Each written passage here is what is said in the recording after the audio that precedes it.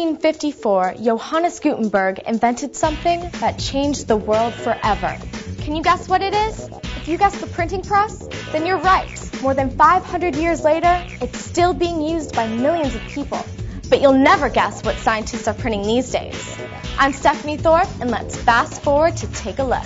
Dr. Thomas Boland and his researchers at Clemson University are using modified inkjet printers to create human skin cells.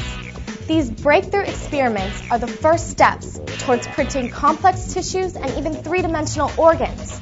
The possibilities are endless. This could revolutionize the practice of organ transplantation. While more research needs to be done, experts say that this technique is promising, to say the least. And it's even being predicted to have the same impact as Gutenberg's printing press. Until next time, I'm Stephanie Thorpe for Fast Forward.